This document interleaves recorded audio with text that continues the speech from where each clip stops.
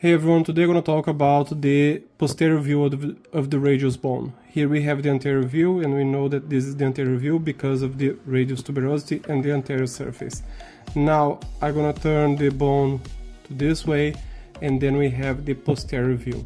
And before we start, I would like to ask you to name this area here, this area here, and this area here. This is a groove, okay? Now we're gonna start.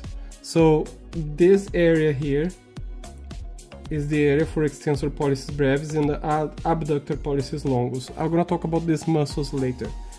This one is styloid process, and this groove here is the groove for extensor carpi radialis longus and brevis muscles. I'm gonna talk about these muscles later.